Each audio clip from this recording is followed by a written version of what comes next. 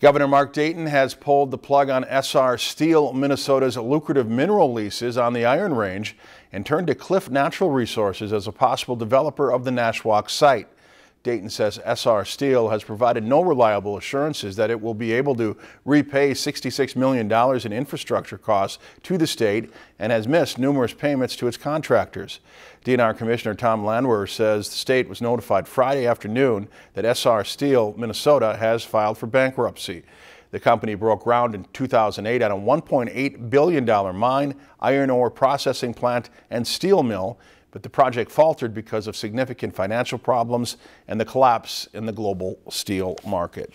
If you've enjoyed this segment of Lakeland News, please consider making a tax-deductible contribution to Lakeland Public Television.